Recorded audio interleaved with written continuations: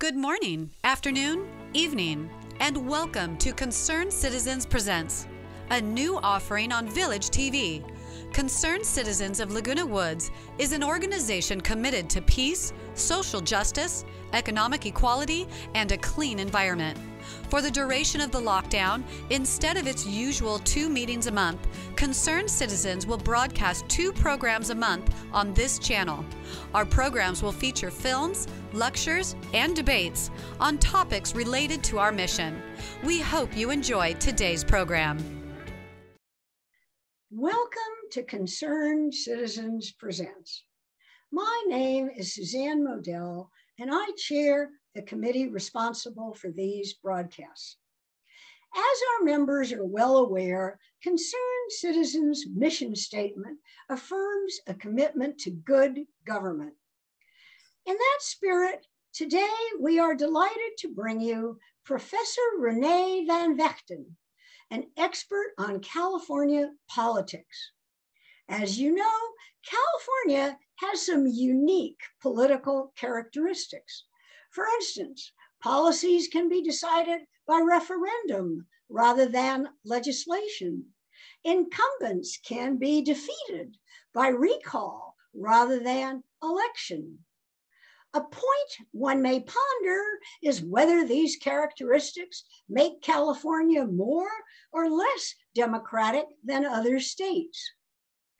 Dr. van Vechten will give a presentation that touches on many of these issues, after which she will take questions from a small group of concerned citizens. Our speaker was born and raised in Southern California, completed her education in Southern California, and works in Southern California. She holds a BA from UC San Diego and a PhD from UC Irvine. Since 2005, she has taught political science at the University of Redlands, where she specializes in California politics.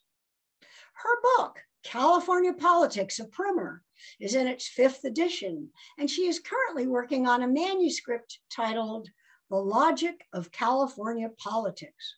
In addition, Dr. van Vechten researches how to improve teaching and curriculum in political science. Welcome, Renée van Vechten. Well, thank you. I'm very honored to be with you today. I do have to come clean, though. I was actually born on the East Coast. So my parents brought me here as a wee tot in 1972. So I actually would love to claim nativity, but all my kids and my husband actually are California natives, for what it's worth. And I did start off at the University of San Diego right here in San Diego, where I actually live.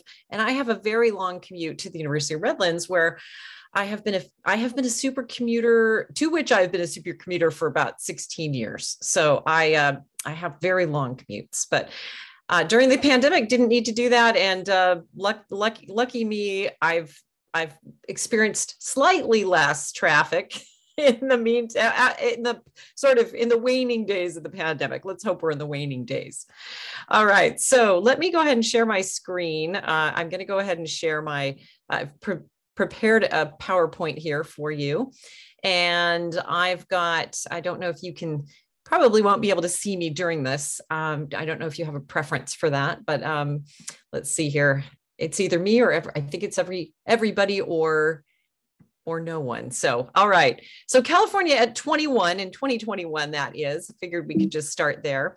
And let's see if I can get my screen to advance here. What's on deck? Now let's talk a little bit about the recall and then redistricting. I have a couple of links there in case anybody's interested in following up. Of course, California has to redistrict along with every other state. So the US maps are being digested by lots of different organizations. The 538.com project site is a really good place to go if you're interested. And I thought we'd touch on some of the new laws that are coming soon, because Gavin Newsom just went ahead and signed 770 new laws into just sign them all, sign the bills, sign bills into law. So we can also touch on some other things that are happening here in California, such as mega drought and our eternal fire season.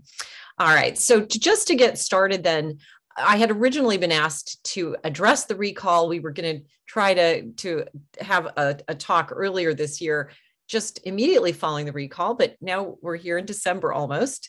And so I just wanted to quickly go over some of the bigger takeaways from the recall.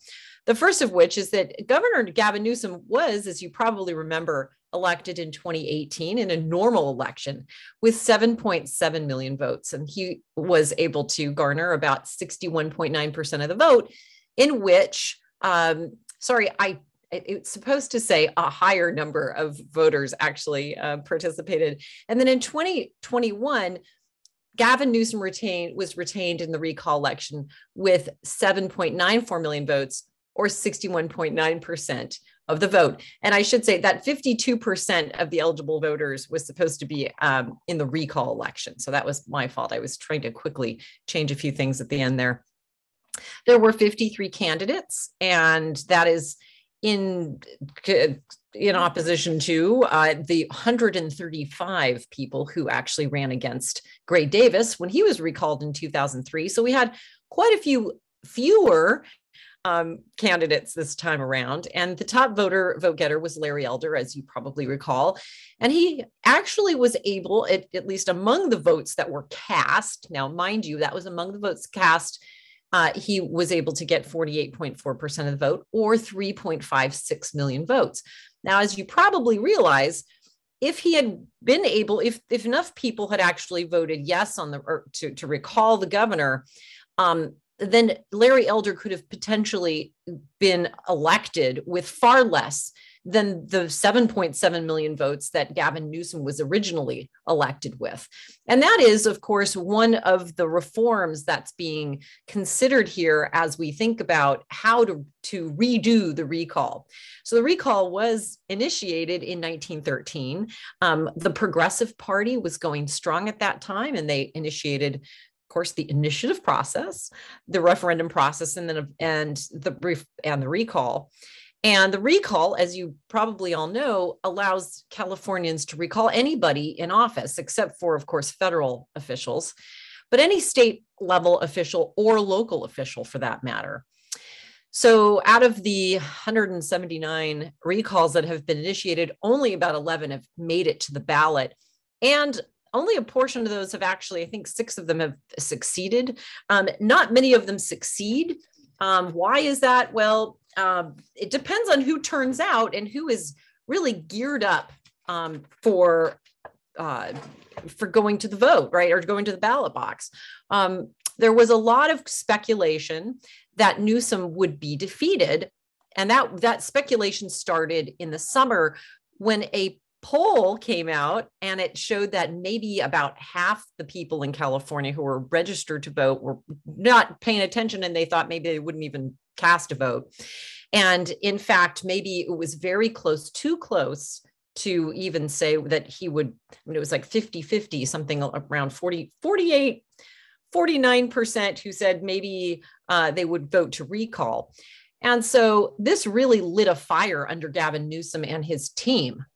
They were not about to be recalled, or at least they were hoping that wouldn't happen. He was able to get, I believe at the last count, I want to say $64 million. I mean, I should go back and look, but he gathered quite a bit of money and spent quite a bit of it trying to defend his seat. And he didn't have any limits on how much he could gather, right? How much he could collect in funds. Meanwhile, all of his opponents were busy trying to make a name for themselves. And Larry Elder was able to consolidate Republicans behind him. As we know, Gavin Newsom was actually able to pull ahead. And it's really a matter, in this case, I think, of ballot access. Because this particular election had very low opportunity costs. That is, every registered voter received a ballot in the mail. It was easy for people to participate. And so they did, right? And so they could, right? 52% of eligible voters actually did participate in that election. And it turns out that the way that Democrats and Republicans turned out was more or less reflective of their registration numbers. So if you go back and look at actually who turned out to vote,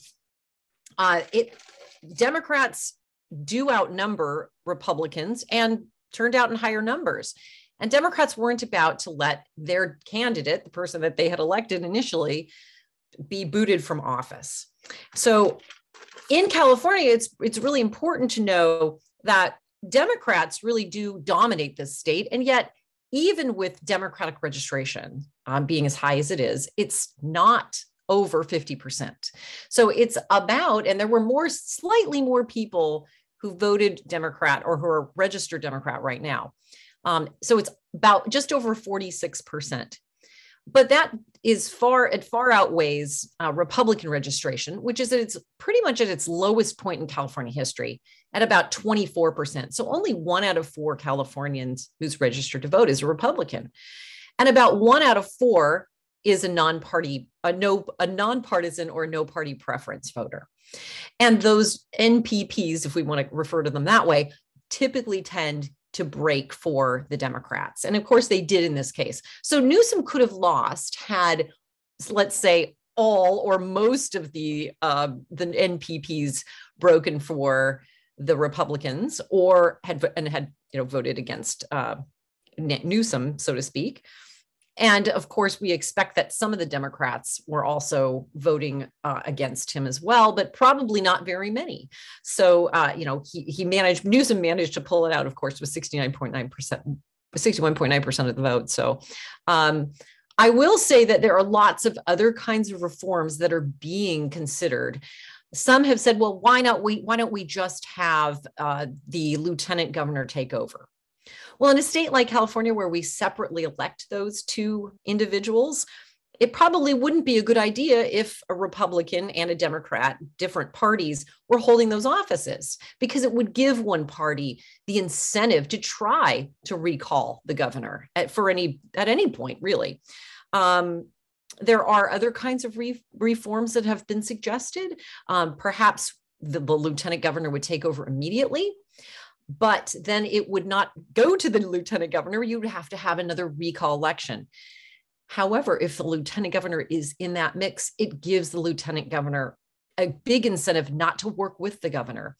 Our current lieutenant governor, Eleni Kounalakis, talked about that actually just after the election and said that the current governor has given her some important responsibilities on different kinds of commissions and task forces and so forth, and has let her in on some of the decision making that happens that we don't normally see.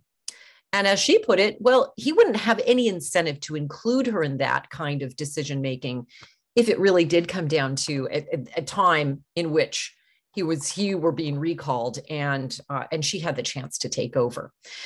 So because voters, of course, would have some sort of maybe incentive to vote for her. So lots of other ways we could talk about that are also being tossed around.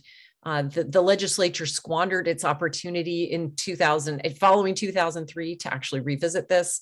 And here we find ourselves in a situation where it really did come to light, really these flaws of the system have come to light, which is that any person could end up being really the top vote getter who didn't run a real election campaign, who didn't have enough time in the public eye for their past to come to light. And so, we don't really have a great vetting process the way that this recall is currently set up. So I'll leave it at that for now. We'll keep moving on, but we can always come back and talk a little bit more about that. We also need to talk about redistricting. So when we think about redistricting, you have to ask, well, who redistricts? And many of you may already know this, but I'm going to go over a bit of facts here. 10 states have a commission that have the primary responsibility for drawing a plan for their congressional districts. And those are, I mentioned them here. Arizona is one of them. In fact, there was a Supreme Court decision that was considered that had Arizona at its center. And because of that court case, all of these redistricting commissions have been validated. In any of these particular commissions, it may be 5 members, 12 members, 8 members, 16 members, right? It can be an even number, surprisingly. And all the states use wildly different methods to choose who gets on the commission. In some cases, they're retired judges. In some cases, they're citizens. 5 states have an advisory commission that may assist the legislature with drawing the district lines, and 3 have a backup commission that will make the decision if the legislature is unable to agree on the maps they come up with. So the majority state legislatures still draw their boundaries, and Iowa has a redistricting plan that is just a slightly different from these. They have staff members who draw the plans. So redistricting in California, again, came about because of Prop 11. We, the people, voted it in. And so we draw the lines in California. And in 2008 and later in 2010, we added the congressional maps to their menu of maps that they need to create. Of course, it's the state assembly, state senate, board of equalization maps, and then now, and of course, congressional maps. The goal of that process for getting those 14 people is that we need 5 Democrats, 5 Republicans, and 5 nonpartisans to add up to those 14 people. They are all screened. Anyone can actually apply, almost any Californian can apply. And the screening questions really do try to secure people who are more or less nonpartisan, strong partisans who have donated to candidates and have been very heavily involved in their political parties, don't typically tend to get to the end of the process. They are all screened and rated by the state auditor. In fact, the first time around, I threw my name into the ring, and 3 different state auditors look at your background, and they rate you as qualified, I think it's not qualified, qualified, or others are more qualified. And I think that was the rating I got, was, well, others are more qualified. So, so I didn't make it, but one of my colleagues actually at San Diego State made it to the interview stage. So it's a fascinating kind of a process to go through. The auditors choose 60 candidates. So you can imagine if 10,000 people apply, as they did the year I did, and they get it down to 5,000, well, they have a big job because they've got to get it down to 60. Legislative leaders can reduce the pool, and then the auditors will, by lottery, pick the first 8 commissioners, and then those commissioners will pick 6 more until you end up with those 14 people. And then the final maps that they come up with need to be approved by at least 3 of each of those categories: 3 Democrats, 3 Republicans, 3 nonpartisans. And guess what? We do not have traditional gerrymandering in the state of California anymore. By gerrymandering, of course, we mean manipulating the boundaries of a district in order to benefit or disadvantage any group or person. So it could be for the advantage or disadvantage of a party, an incumbent, a person, a group, such as a racial or ethnic group. And all of those forms do take place in many of the other states. So among the various goals of redistricting, there are 2 kinds of categories of goals, right? One has to do with geography and actually drawing those lines, and the other has to do with the people who reside in them. Goal number 1, and this is, of course, what we know from all Supreme Court decisions that are in this vein, and also laws, federal laws, there has to be equal representation. So as practicable as possible, every one of those districts, every district of every type has to have equal numbers of people. All congressional districts have to be equal in population. And they also are supposed to keep communities, and by they, I mean whoever draws the boundaries, are supposed to keep communities intact. Now, communities of interest is actually what we refer to them as. And the question, of course, is what does that mean? And there's no universally accepted definition of what that means. So it could be a group of people who reside and consider themselves to be a very strong neighborhood. It could be a larger group, a racial or ethnic group that tends to reside in an area. And the law requires promoting, the law in California requires promoting representation of underrepresented or traditionally underrepresented racial and ethnic groups. So you're, especially if communities of color are large, geographically compact, and politically cohesive. Some areas, in fact, in California, and rural areas, such as I think there's one in Inyo County, for example, are protected under the Voting Rights Act provisions, the federal law that says we still need to get some of those cleared by the Department of Justice. They're also supposed to respect county and city boundaries and keep them as intact as possible. Thirdly, so this is a geographic representation or representational consideration, they have to be as compact as possible. And of course, all parts must be touching. So you're trying to create the boundaries that don't look very wildly weird. But in fact, weirdly shaped districts don't necessarily convey some sort of, mischief or the fact that gerrymandering is happening. Why? Because if you've ever looked at a map of a city, you'll know that because of annexations, they have very weird, oddly shaped Tetris-like boundaries that can actually be not contiguous. And so the commissioners need to take that into consideration when they draw boundaries. And they're also supposed to, in California, nest assembly districts within state Senate districts, but there have been some deviations, and there probably will be in this go around as well. All right, so the draft maps, so I wanted to ask, and all of you can ask this of yourselves, what's missing from that list? I'll give you a second to think about it. What's missing from that list? Well, what you didn't see was competitiveness. That is not one of their actual criteria. They're not supposed to draw districts, or they don't have to draw districts even, that are seriously competitive. In other words, it can go to one party or the other. Why is it? Well, it's really hard to achieve all those goals and then also make a competitive district. Why? It's because of the way that people reside in California. A lot of progressive, liberal Democrats live on the coasts, more conservative, right-leaning or right-wing conservative Republicans live in the inland empire, or I should say empire, but inland counties, especially those who are really along the easternmost border and Northern California. And because of that, if you really wanted to make competitive districts where Republicans and Democrats could equally sort of battle it out, you'd have to draw like, a kind of district that went all the way from the coast to the inland to Nevada, which really wouldn't make sense because you wouldn't be respecting any of these communities of interest. So just to try to get those balance so that you have competitive districts is a really actually quite difficult thing to do. So then the question becomes, well, what's fair? Well, they are searching for fairness. And to do that, they have to draw the lines without respect to incumbency. So who's in the district right now, representing those districts right now? And they do draw the lines to achieve balance between the major parties to the extent that they can.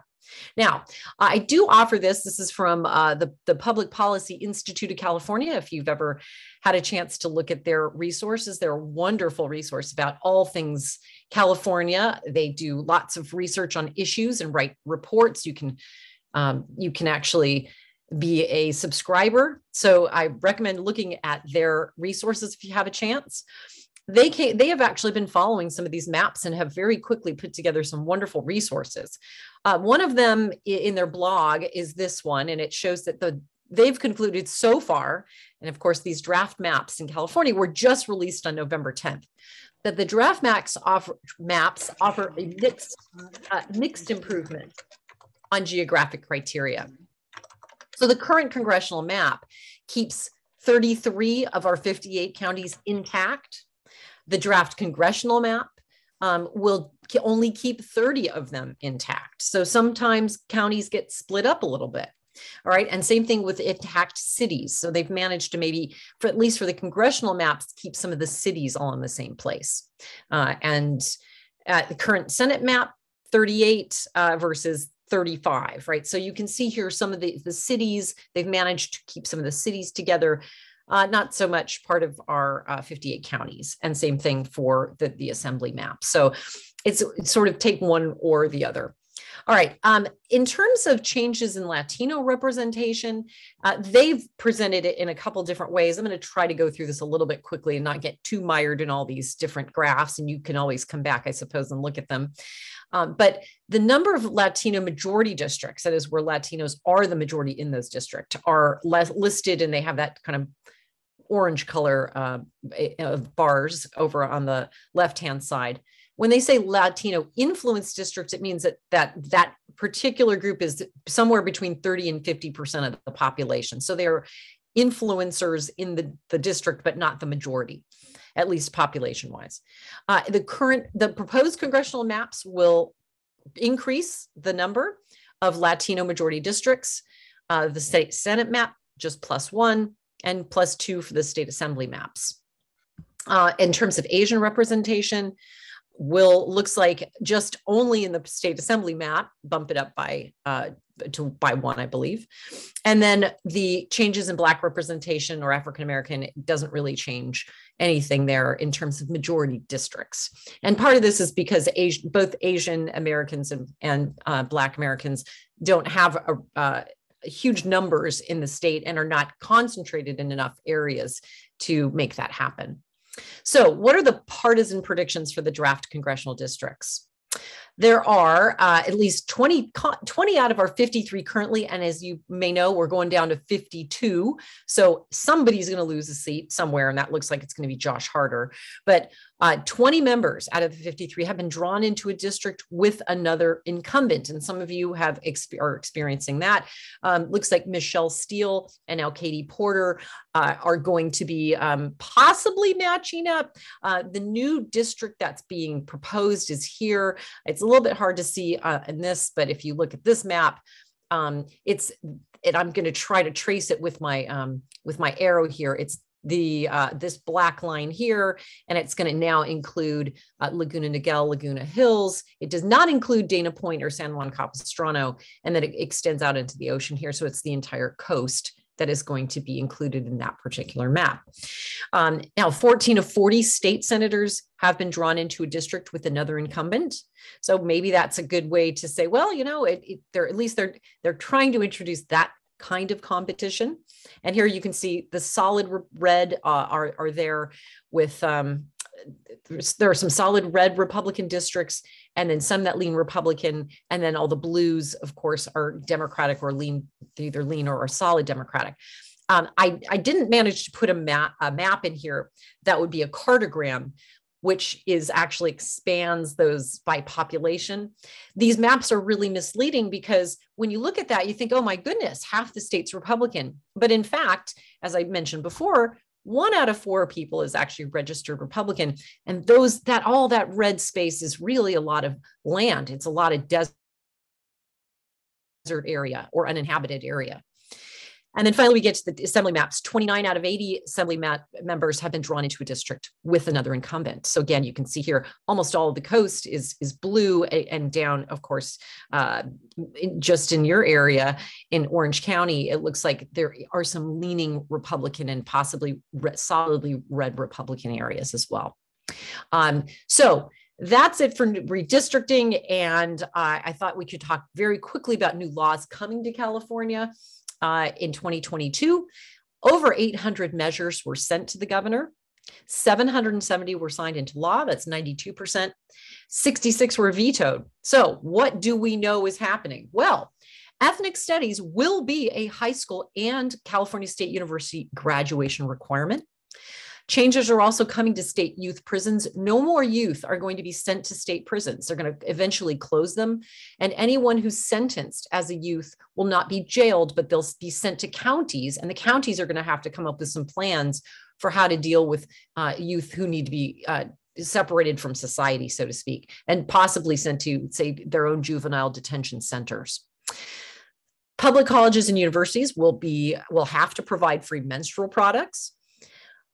Mandatory sentencing enhancements have been curtailed, in part because mandatory sentencing prevents judges from taking into consideration mitigating circumstances. So mandatory sentencing has put a lot of people in jail and in state prisons for longer than possibly need be. So some of those changes are being reflected in state law now. Police cannot block journalists from covering protests.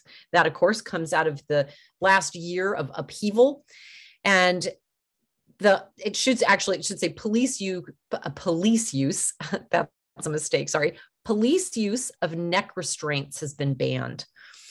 Finally, on this side of the screen, I have some more for you. Businesses must report COVID illnesses, and they have to report to and this is all businesses pretty much, not just government businesses, or sorry, not just large businesses, and not agencies. So businesses must report to their employees within 24 hours if anybody on site has become ill. Also, we're going to do away with surprise billing for COVID tests. That's now going to be illegal. Restaurants also can continue to sell to-go alcoholic drinks, and they can continue using parking lots for seating. That's going to be, I think, for another couple years. The state legislature has tried to ban the sale of ride-on lawnmowers and small off-road engines by 2024. Why? Because they actually have been identified as being the largest or most egregious point source pollution they've been identified as being the most egregious point source polluters. And in the past, we have tried to do this, and I have to be honest, I'm not sure where this is going to go federally, because in the past, Congress has actually prevented us from doing this. They've passed preemptive laws that have said, California, you can't do that because it will mean that it impacts my state's ability to sell and make and sell John Deere tractors. And of course, Congress has the right to regulate interstate commerce. So I suppose that I believe that law may have sunsetted, and that may be why California thinks it can do it now. If it hasn't sunsetted, it'll be challenged. Or Congress, of course, could come in and just try to do it again and say, look, you can't ban the sale of these particular equipment, this kind of equipment. Mental health coverage is going to expand. Most workers are also going to get paid family leave. It used to be limited to large employers. Now, almost all businesses will be required to give that. And we also have a when she was actually in the Assembly, Shirley Weber, who's now the Secretary of State, got this bill in there, and it's reparations for slavery study. In California, there were laws that required runaway slaves or enslaved people to be returned. And so there's going to be a study about whether or not that should happen. And of course, that whole concept of reparations isn't really just about money. It could be, well, if someone were a slave, a former slave, let's say, and owned land, and that were taken away from that person, could a descendant maybe be entitled to that land now? I mean, that's the kind of question that they're going to be at least exploring. All right. And then because some laws were vetoed, we won't be seeing freeway billboards advertising cannabis products. That was one of the laws that was up for consideration, to see lots of, billboards saying, hey, you need to smoke this pot. Well, or have this, whatever, CBD products. So we won't be seeing billboards on the freeway with that information. Jaywalking can still land you a ticket. Bicyclists who roll through stop signs can be ticketed. That was another proposal. Family leave pay and state, college, university grants are going to stay the same. There were some big proposals to expand those. If you are going to take family leave, you're going to still be paid the same. I already talked about the surprise billing for COVID tests and so forth. I think that was just, all right, we're going to skip over those. So, but those few were vetoed. Finally, I just wanted to talk for a minute here, and I'm trying to see what time it is. I have a couple of things that we could talk about. We have some big issues in California, of course, one of which is climate change. And what we do know is that we're still in a mega drought, and it's contributing to, of course, some of the largest fires we've seen in history, in the state history. In fact, most of the top 10 now that have been the most destructive in terms of acres and structures burned have happened recently. I mean, you can see here, the August complex fire was just a couple of months ago. And most of these are caused by lightning. And if you've ever been, I'm sure you've all seen lightning storms, and power lines too are also part of the issue here. Power lines that where the equipment has not been kept up and fails. These large cables are strung across wooded areas, for example, and some of the hooks that hold them have not been replaced. And as they wear out, those very large cables can snap, break, spark, and then spark wildfires. And as we know, PG&E has been that's been happening with them. All right, I'm going to stop sharing my screen now. I know we're well into it, but lots more that we could talk about. So there you have it. That's kind of a quick overview of California, what's happening, and some of the political developments that are quite recent. So I'm happy to take questions or elaborate on anything that you're wanting to talk about. Well, that was fantastic. It shows really being an expert on California is like being an expert on a small country. Fifth largest in the world. I mean, huge economy and a huge population, diverse, every issue that you can imagine. So I suggest our audience unmute themselves, and why don't you just, if you raise your hand, and if someone else isn't talking, in fact, you could just start talking. Alan, you want to get the ball rolling? I'll get the ball rolling. Thank you very much, by the way, for the presentation. It was outstanding, very informative. Yeah, but I guess this is kind of a what if anything can be done about it question, because we seem to be going back to recalls. We seem to be in an era of immediate and unending recalls, never-ending rollover recalls, I'll call them. We see not only like the governor attempting to be recalled, but also school board members and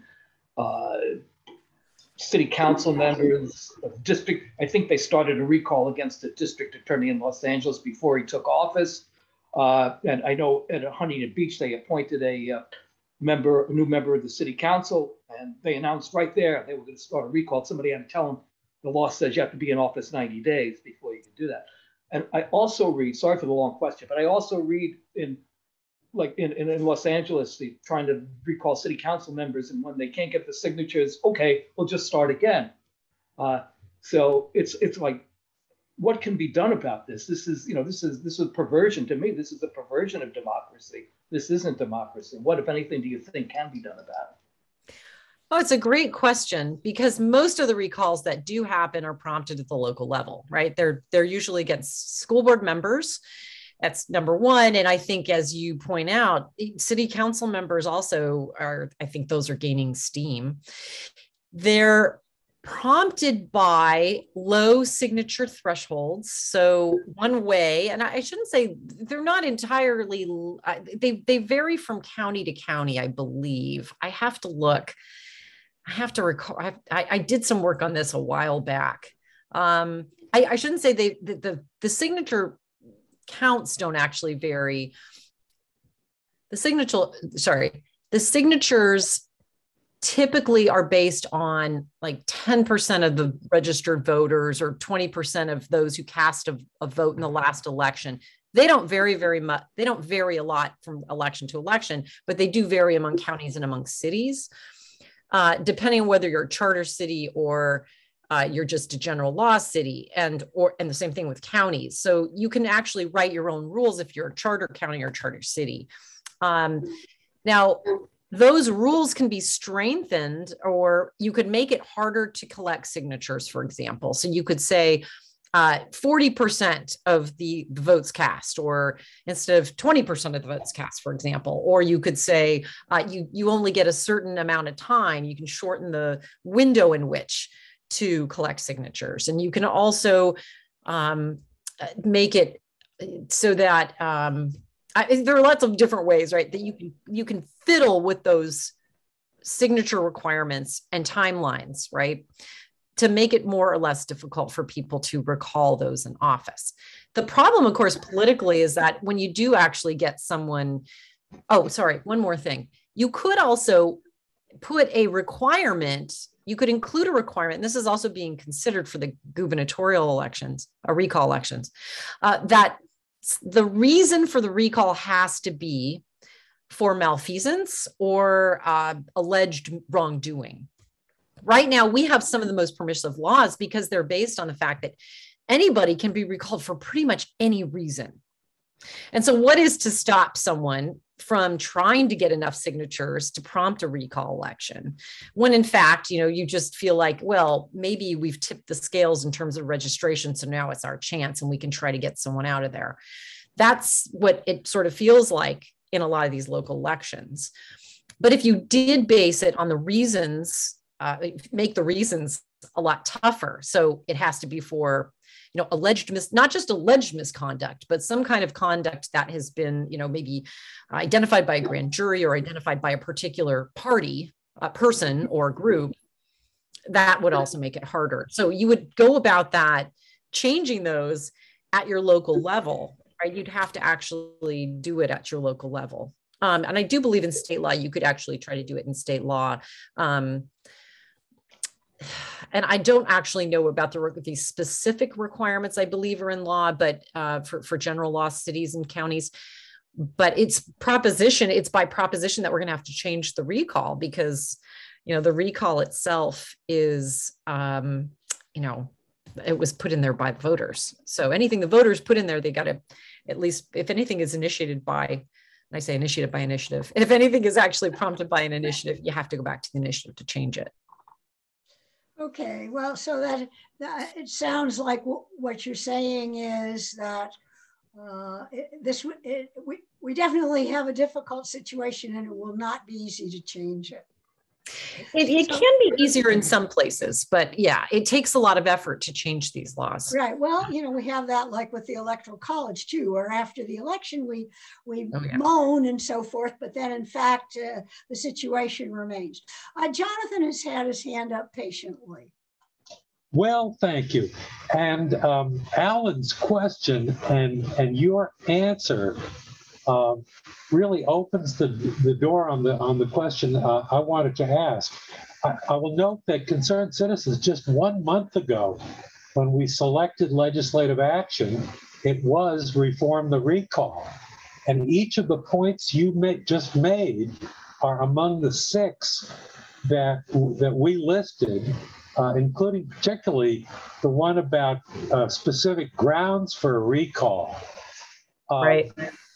There's a lot of energy in the legislature on this. There was a joint meeting of the Assembly and Senate elections committees with a lot of experts. I sat in on it by Zoom. And to prepare the proposal for our club, I went to that wonderful source of data called ballotpedia.com, which has more data than you could ever use. And I'm looking at a full page of that data. My question obviously can't go into very much, but the generalization is that from 1911, when it was authorized, I guess in effect 1913, until it looks like 2009,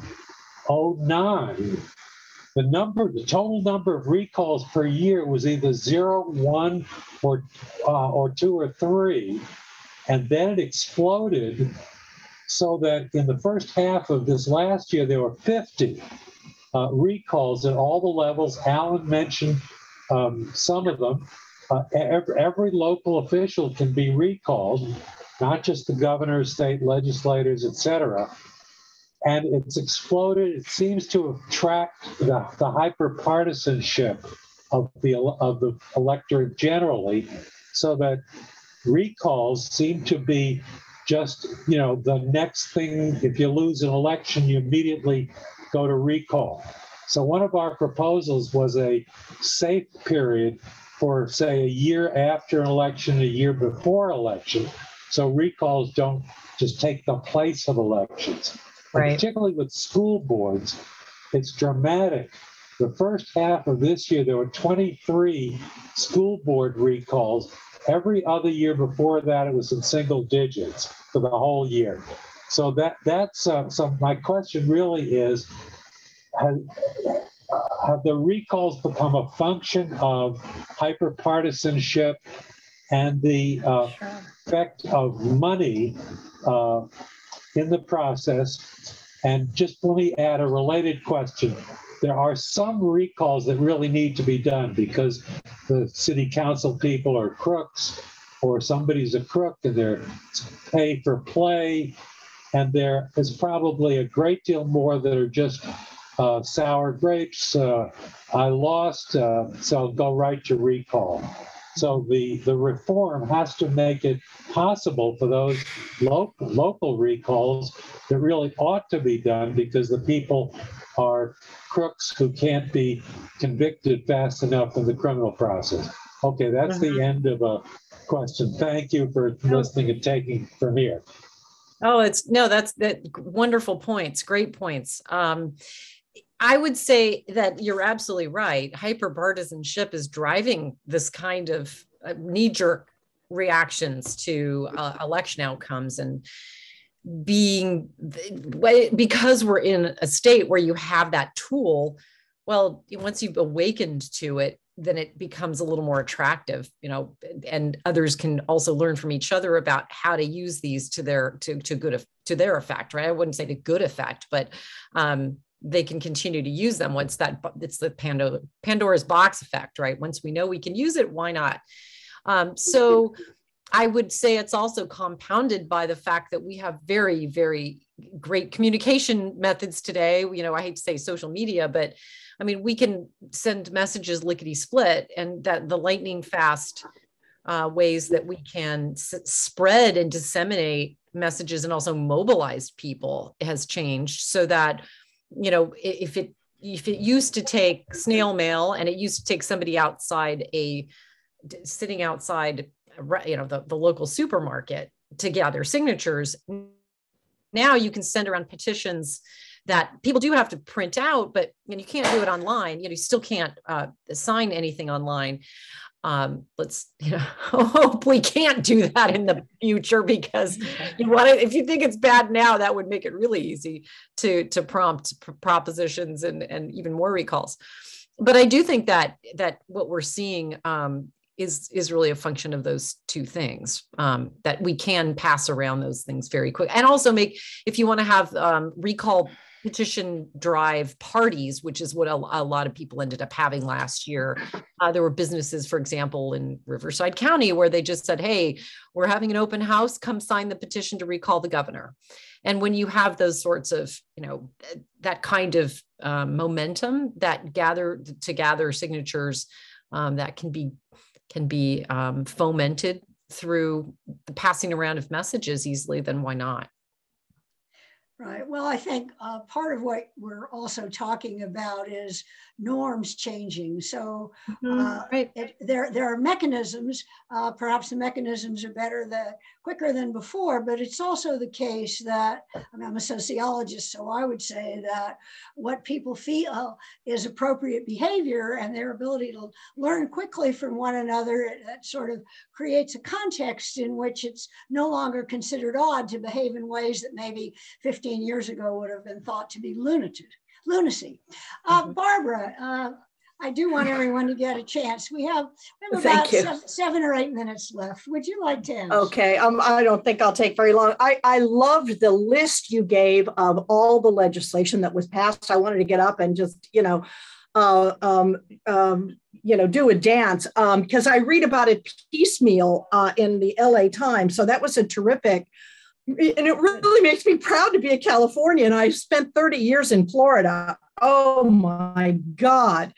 I just have a couple of comments, and then we'll end with a question that you didn't, a couple of questions that you didn't focus on yet. The first one was, it looks like with the redistricting in Congress, we could lose 3 Democratic seats and 2 Republican seats, and in a nonpartisan, gleeful wish list, Devin Nunes is in a competitive district now. Anyway, pardon me? Possibly. Say that yes. again? Possibly. Oh, okay. Yeah. Yeah. Well, he might move. I just, yeah. Yeah. Okay. Yeah, right. I was surprised to see that and not unhappy. Yeah. But that's the only nonpartisan. Other than that, I'm nonpartisan. I was also surprised about the riding lawnmowers because I thought the leaf blowers, gasoline powered leaf blowers, were actually more polluting. Yes, but that was not on the. Pardon me? They are. I think they're included. I didn't include everything. Oh, okay. All right. That's actually going to require some heavy changes around the state of California, which is going to cost some money. But let me ask you a question that I was just reading about in the LA Times today and have a couple of times, and that's about adjuncts at universities. And it's a sore spot for me because I was one for a while, and I know how they're treated, and I know, especially in the state of Florida, it was paupers' wages. What's the impact at University of Redlands, and what's the percentage of adjuncts who teach your freshman, sophomore classes? So could you get all that? Because my screen just froze. Yeah, I did. So one, it has to do with adjuncts, and the other one has to do with competitive districts. And I will say that we're going to lose a seat in Congress anyway, right? So we're going from 53 to 52, and that causes, it's a domino effect, right? It just causes all kinds of chaos. And that's why, at least for incumbents, and they have to make some hard decisions about whether or not they're going to challenge their friends. And they really do have often great relationships with each other if they're from the same party. Right. So somebody's got to either take the fall, or they've got to match up against each other.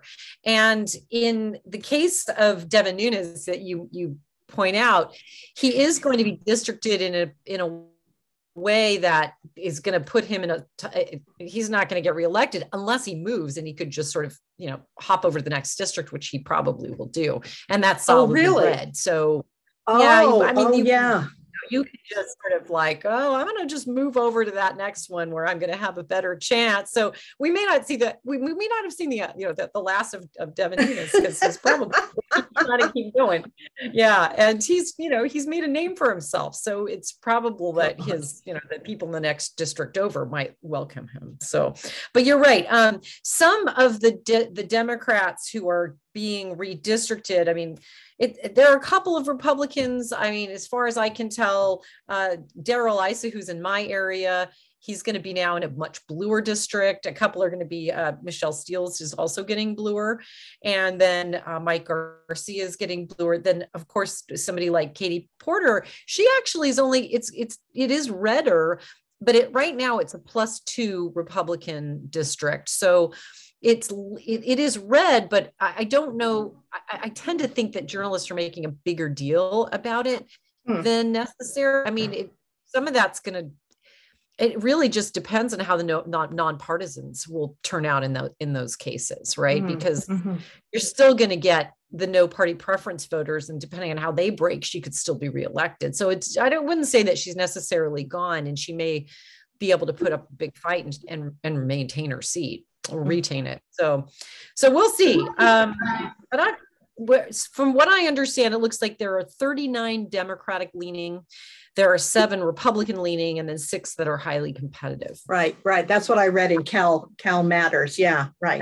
Yeah. That's the way they've put it. So yeah, we'll see. Yeah, we'll see. And then in the adjuncts, that's there was a law that was passed. It went into effect just a couple of years ago, and the labor unions worked closely with the legislature to ensure that adjuncts were being paid basically minimum wage.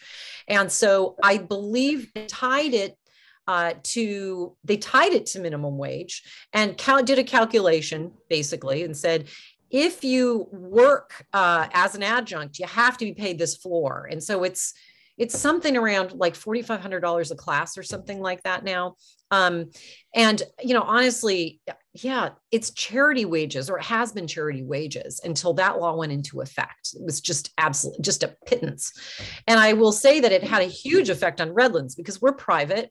We only have about 2,500 undergraduates. And so, I think in the first year, it cost us almost, I want to say in the neighborhood of like $500,000 or something. I mean, it was like, or in the year, that first year, I could be wrong about it, but Gosh, I don't want to. What portion of your faculty are adjuncts at University of Redlands? Yeah, well, we don't have a huge number at the undergraduate level, because that's not how we build our Right, yeah. But and it's gotten really hard. I mean, we do have some in my department, for example.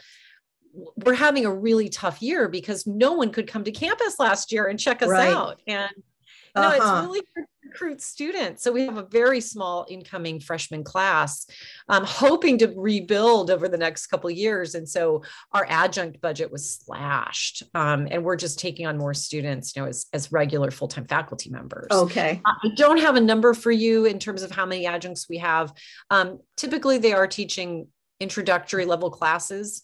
But in my case, for example, I teach one of the introductory level classes. I teach Intro to American Politics, but I also teach U.S. Congress, and they're in the middle of a simulation right now. They're having a lot of fun.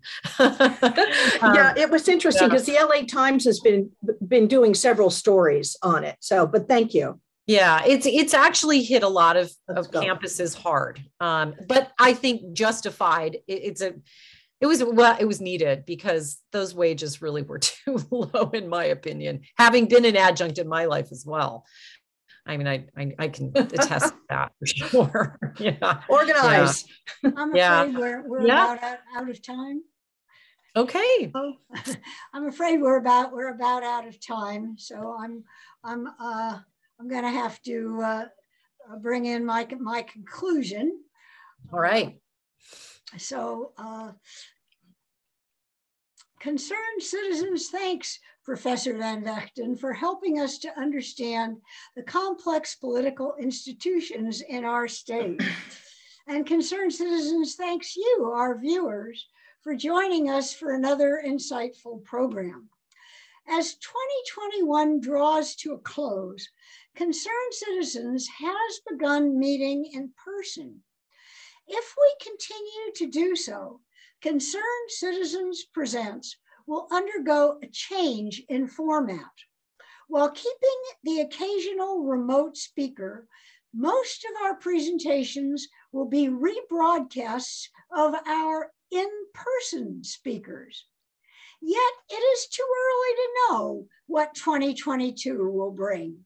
Should the virus threat increase, Concerned Citizens will discontinue in-person meetings, and Concerned Citizens Presents will again feature remote speakers. In these days of uncertainty, all I can say is this: for the latest information on our upcoming programs, watch our newsletter, the Globe, and our emails.